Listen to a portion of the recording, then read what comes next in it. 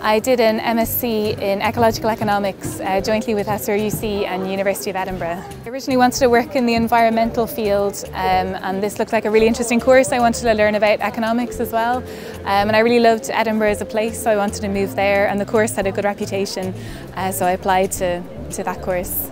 So one of the nice things about studying in the course was there was people from all over the world. There was loads of people from different countries in Europe and Asia and America.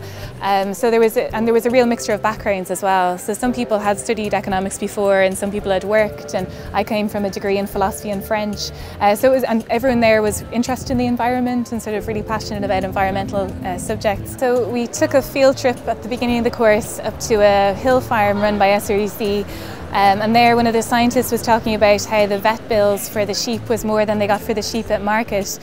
So then I got really interested in sort of the economics of agriculture and the environmental aspects and the social aspects.